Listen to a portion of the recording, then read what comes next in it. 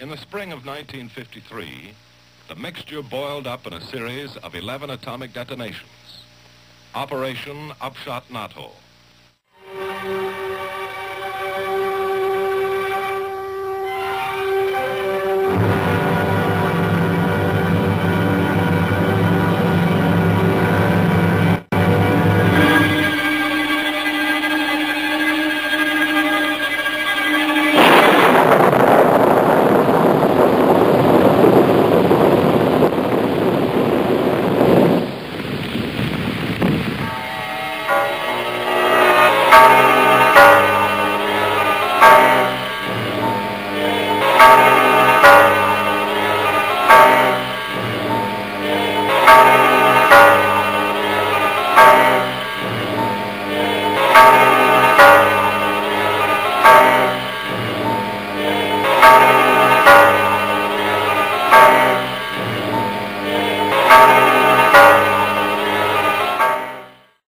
A prime example of the accuracy of these pre-shot calculations was the experiment called Sudan, detonated within the Atomic Energy Commission's test site in Nevada in 1962.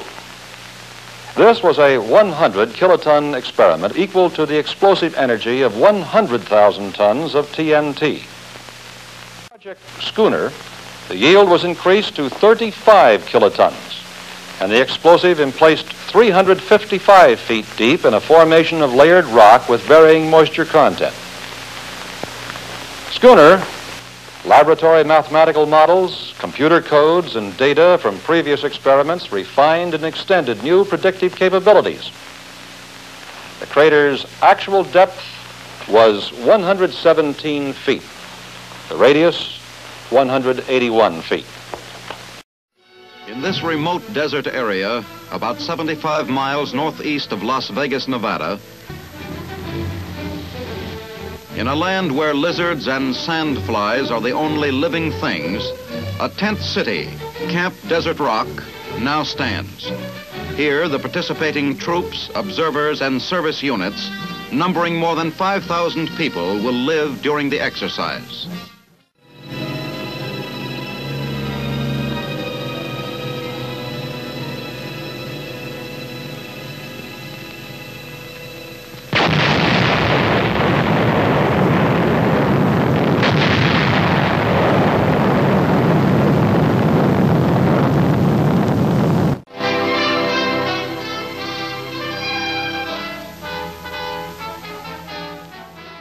A capability to strike with a wide choice of aircraft, from long-range bombers to speedy jet fighters. A capability to deliver with a variety of methods, the entire family of atomic weapons, whenever and wherever necessary.